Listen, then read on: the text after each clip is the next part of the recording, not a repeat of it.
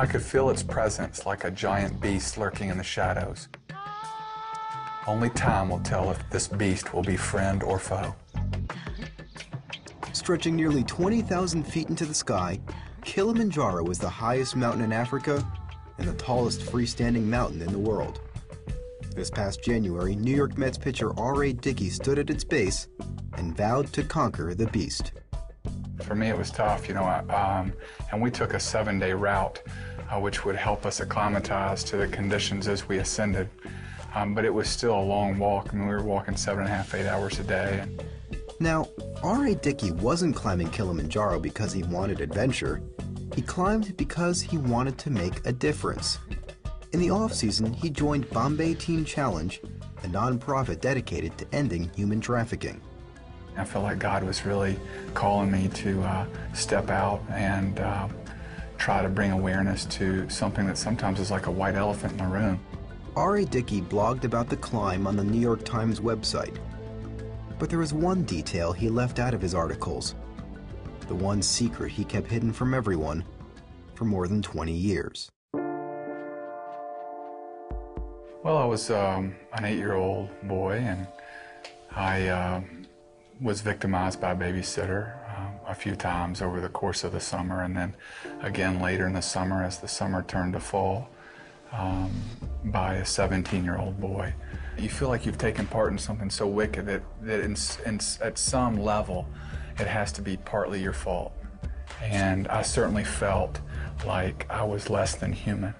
And I didn't want to tell anybody about it because I felt like they would just throw their arms up and want to run the other way. And that was a risk I just was unwilling to take. As a kid, R.A. Dickey starred in the football, basketball, and baseball teams. He even won a poetry competition while in school.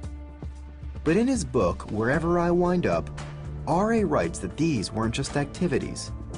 They were an escape. I was always looking for things I could control, and I felt like my life had a lot in it that I could not control. And so I developed mechanisms for dealing with pain and trying to escape it. And, it did a lot of damage over the course of my life. Sports offered me a sanctuary in that regard. It was something that if I put in the time, I could be really good at. And I always found refuge there. His parents had divorced when he was just 5 years old. His mother was an alcoholic, so when he was a teenager, he moved in with his father. But that didn't make things better. Some nights he stayed over at a friend's house. Others, he broke into vacant homes in his neighborhood and slept there. I would park around the corner and I would hide out, and I had it down. But at least that was a loneliness of my choosing. At least I had control. There was a certain amount of peace I felt in that. As he got older, R.A. continued to excel in sports. He went to the University of Tennessee and became an academic All-American. In 1996, he won a bronze medal during the Olympic Games and was drafted by the Texas Rangers. The Rangers offered him an $800,000 contract until they noticed his arm was hanging a little funny. Doug Melvin was the general manager of the Texas Rangers at the time, and he looked across the table and said, we want you to go get a second opinion, but right now we don't even know if we want to draft you. After running tests, doctors noticed that he was missing the ulnar collateral ligament in his pitching arm. They said he shouldn't be able to turn a doorknob without pain, let alone throw a baseball. I thought, this could mean that I'll never get a chance to play professional baseball. And it was hard, man. It was hard to lay that down. And when I sat down across the desk from Doug and he said, I'm sorry, we're taking that away, I stood up, I shook his hand, and I walked out. The Rangers slashed their offer by over 90%. Dickey signed anyway. And while he never experienced arm problems, his career was disappointing. He had to make a major change, so his pitching coach suggested he adopt the knuckleball. Now, the knuckleball is one of the hardest pitches to hit, but it's also one of the hardest pitches to throw. In fact, only a few major leaguers have ever done it effectively. On April 6, 2006, R.A. Dickey wasn't one of them. In his first and only start for the Rangers that year, R.A. gave up a major league record 6 home runs in one game. He was promptly sent to the minors. People pretend that they don't hear the crowd, but when you're walking off after an outing like that, you hear every boo. And it's a lonely place, you know, you feel like it's all for nothing. With his career in shambles and his life still haunted by the abuse, R.A. went to a counselor and decided to reveal everything. I mean, I was really dealing with things from suicidal thoughts to, you know, any kind of escape I could think of crossed my mind. God used that man to really save my life. After trying to deal with his pain himself, R.A. asked God for help, and he says God answered.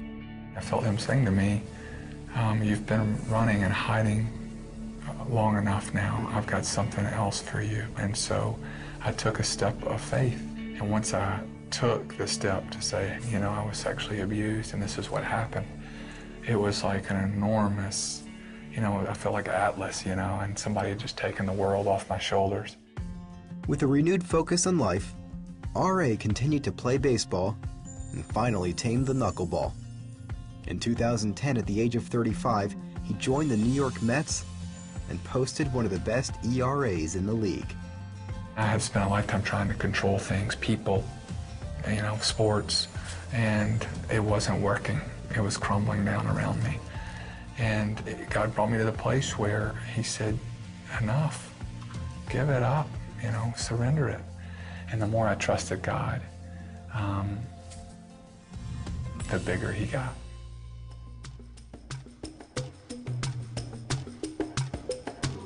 As R.A. Dickey ascended Kilimanjaro, he dealt with hallucinations and shortness of breath. But he wouldn't stop. As a fellow victim of sexual abuse, he knew he had to help. I thought about, you know, as dark and as cold as I might be, how dark and cold are they in those brothels in the red light districts of Mumbai? And, you know, that really put it in perspective and gave you a little more strength to keep putting one foot in front of the other. Down below and miles away, the New York Mets were getting ready for another season.